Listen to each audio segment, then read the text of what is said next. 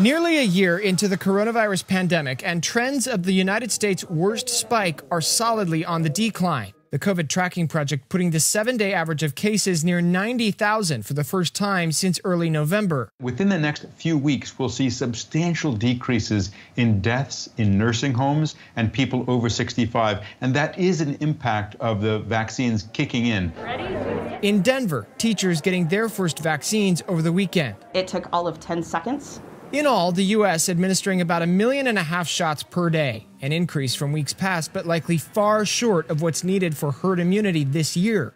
The Biden administration promising it will start shipping 11 million doses every week, beginning now. We really need to do the hard work to make sure that there's universal masking, there's strict 6 feet of distancing.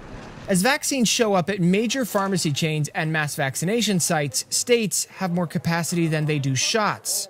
A site in San Francisco had to pause operations until supply catches up. And in Florida, a vaccination site at a Publix is reducing appointments. I noticed I live in Martin County. Back on Friday the 5th, there were 1,400. And on Monday the 9th, there were 700.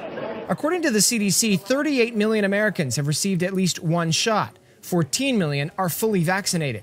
The rollout facing not just a speed challenge, but an equity challenge. The Latino community felt that, a lot of the information came last to them. That's why we stepped in, and essentially became like the 211 of the Latino community. Roberto Alcantar working to connect eligible Latinos near San Diego to vaccination sites. Okay, it was really hard to get, to get online, to make the appointment. I try.